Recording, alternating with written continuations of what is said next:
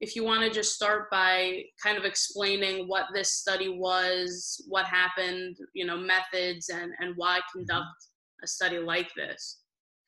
Sure. So at Novo Nordisk, we obviously have a history of insulin and insulin innovation. So not a lot of companies are still going in the insulin route, but this is our weekly basal insulin. So once a week injection of Icodec, and we had clearly from the earlier PKPD, which is the pharmacokinetic and dynamic studies, had shown that you can have a lasting effect well over a week.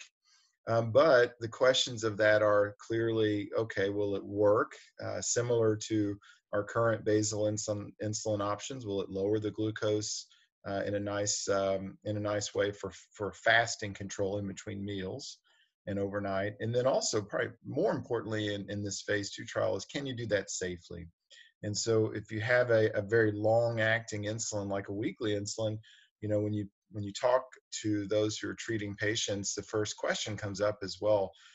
Is that dangerous? Because what happens if they have a low blood sugar? Does that mean it's going to last for so long?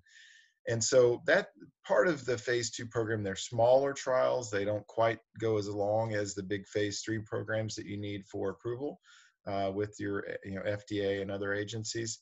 But part of the biggest, really, it's basic, but the biggest goal is to show it's efficacious, but also examine the safety. So we compared it to glargine in a 26-week trial, little 250 or more patients, so smaller numbers. The phase 3 program, you're talking about thousands of patients, and they dosed it, and they increased the dose or titrated the dose based on their glucose in the morning, fasting when they got up prior to the dose. So they only took once a week dosing, and then glargine was once a day as per their label.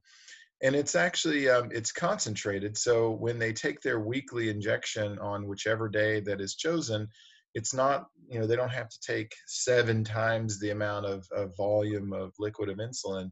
It's the same volume because it's concentrated. So they're able to take a similar dose, if you will, from a volume perspective. And so it simply is, adding up. Instead of having 7 days of dosing, you would add that up, and essentially they're having that one dose in Icodec per week.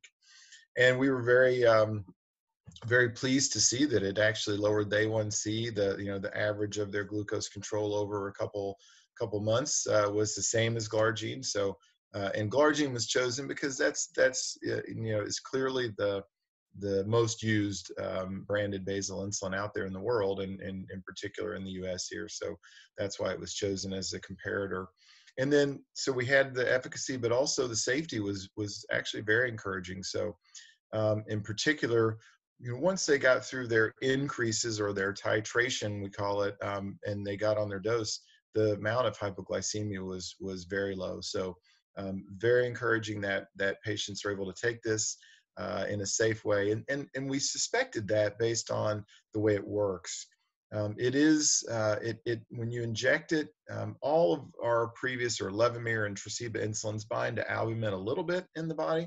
This one binds very strongly to albumin, and actually is not as quickly taken up at the insulin receptor. So that means you've got this circulating sort of depot of Icodec, and that means that it doesn't overwhelm your body's ability to correct the glucose. So once they're on this stable dose, it does what it should. It lowers the glucose, but it doesn't do it in a fashion too much where you'd have a low blood sugar, at least rarely. So that was encouraging, and that'll be obviously the big part of phase 3 is once we go out to more thousands of patients and over longer periods of time, we can explore that more. But we were very encouraged that the overnight glucose was very stable, and that we didn't see any change or any increases in hypoglycemia versus glargine. So very encouraging results.